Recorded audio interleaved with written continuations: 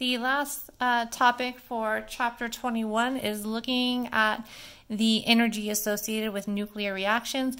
So for this practice problem, we're going to calculate the binding energy of chlorine-37.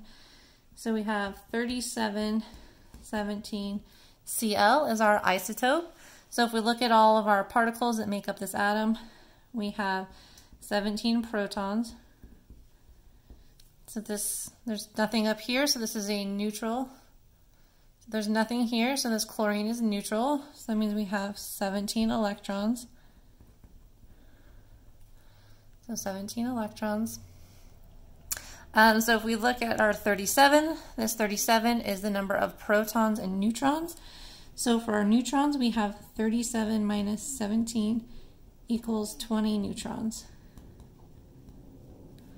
So when we calculate the nuclear binding energy, we're going to take the mass of all of these particles individually and subtract that, or subtract the mass of this atom from that. So the difference in mass is what's converted to energy to bind the nucleus together.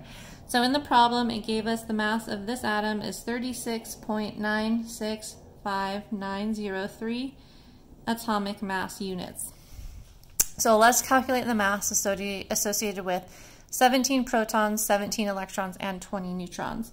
So we're going to take this and multiply it by the mass of a proton, 1.00728, which gives us 17.12376. And we'll do that with the electrons.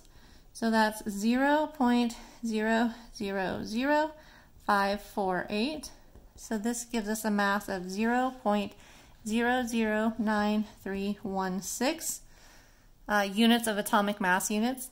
And now for our 20 neutrons, we're going to multiply that by 1.00866 atomic mass units to get a mass of 20.1732.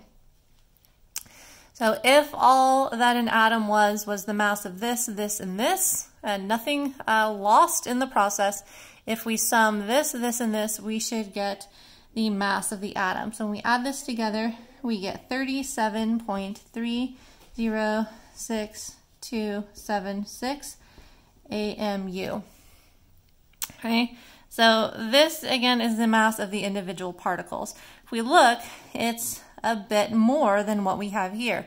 So the difference in mass between these is what is converted to energy to bind the nucleus of the atom together.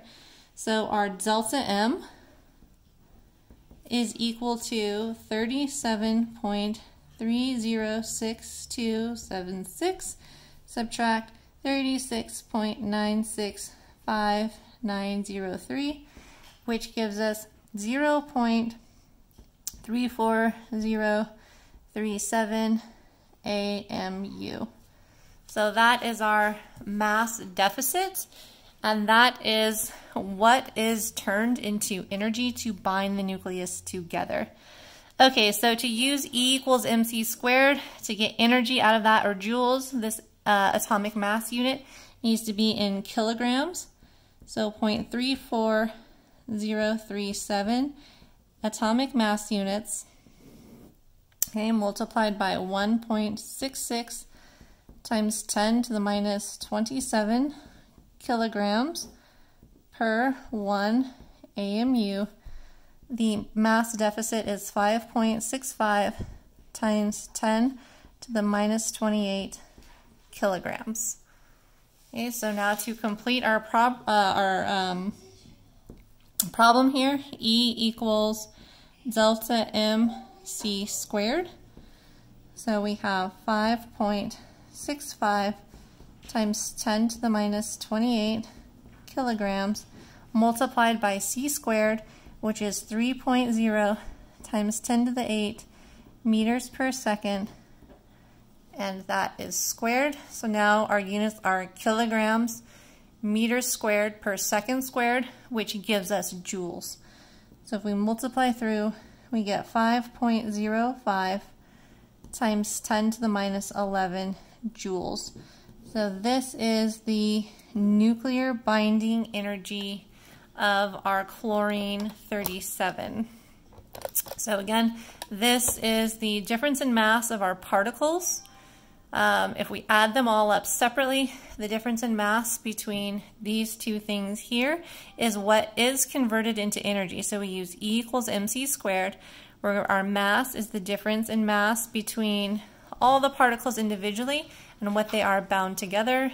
Convert that to kilograms, so that when we put it in E equals mc squared, we can get our kilograms meter squared per second squared to get our energy in joules. So this is how much energy is required to bind 17 protons together with 20 neutrons in the nucleus of the atom.